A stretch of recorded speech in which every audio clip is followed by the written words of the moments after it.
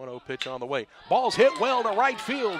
Ball carrying to the warning track, to the wall, and it's the 10th home run of the year for Bradley Strong. A 3-run shot as he commands the lead in the Triple Crown. He adds another home run and 3 more RBI. Bradley Strong will touch them all in his 2nd home run of the series.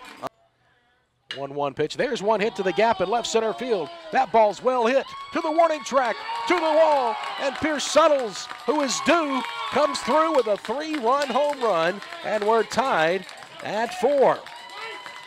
Both squads playing long ball, 2 of them.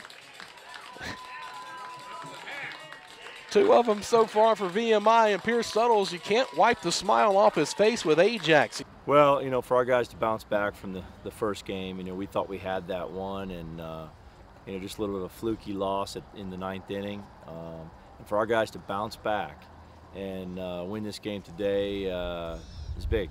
It's huge, and very, very proud of our seniors, their leadership, and our guys getting after it. Our 3 seniors are amazing.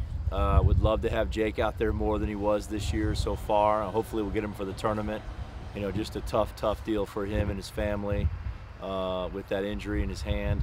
But for Bradley to step up today with a big knock to tie it up in the 9th inning on senior day, very, very proud of him. Tyler Powell, what a career. Amazing person, amazing player.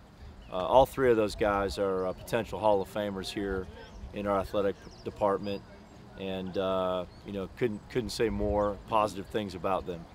Basically, the tournament is all about a new season. It's 0-0, and we have 1 win from everyone in our league, you know, throughout the season, and we're going to go down there with the right attitude and compete, you know, healthy, and figure this thing out.